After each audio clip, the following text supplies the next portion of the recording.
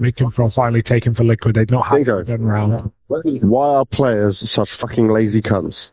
Tempted to push further. We're just going to focus on our shots.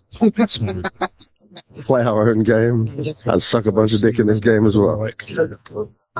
Yeah, I mean, you know Cadian's philosophy in these rounds, right? And that's that the rifles should be given a bit of room to play. And he doesn't like it when the pistols are the ones trying to be the playmakers. He's very much of the belief of, give the rifles a bit of room. For example, in this one, he's probably saying, let me try work it with the AWP a bit. Let me try get this opener, because with every kill he gets, he's going to be arming his teammates, stripping away at Liquid. This is good and bad, right? Because he's actually not full flanking, so it's more of a problem than it is a help. It leaves Naf alone at B. Just not that. There's a top mid. Naf's got to put on a monstrous hold here. And it will go from nothing to everything. No warning. And then a flashing Jabby jumping out apps.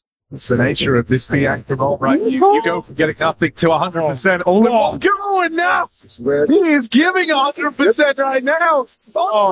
And he's going to get it. A one-man ace straight out from that fly in defense of the B site. And with that round, Liquid take the lead.